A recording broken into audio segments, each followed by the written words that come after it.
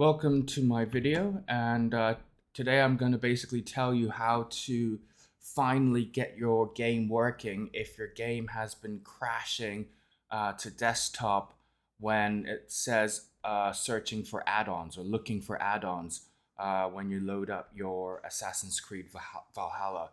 I've bought Dawn of Ragnarok and the game just suddenly doesn't work. It just crashes to desktop every single time. I've looked on YouTube and nothing on YouTube seems to work. I've written to Ubisoft support for a month and a half now, and nothing they've said seems to work. But I found a workaround, and I don't know why it works or what it works, but it's here.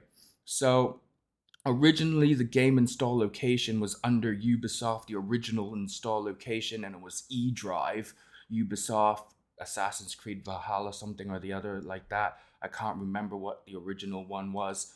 All you have to do is just install your game on a different hard drive. Now, I'm not sure if you can just change the install location on the same hard drive. I haven't actually tried that yet, but maybe you could try it if you've only got, one SSD for your gaming drive. But normally I think we've got 2 or 3 hard drives anyways, so I would install it on a different drive. And once you've installed it on a different drive, it should work. It's worked for me, and it's worked for 1 or 2 people that I've shared this method with, so hopefully this works for you.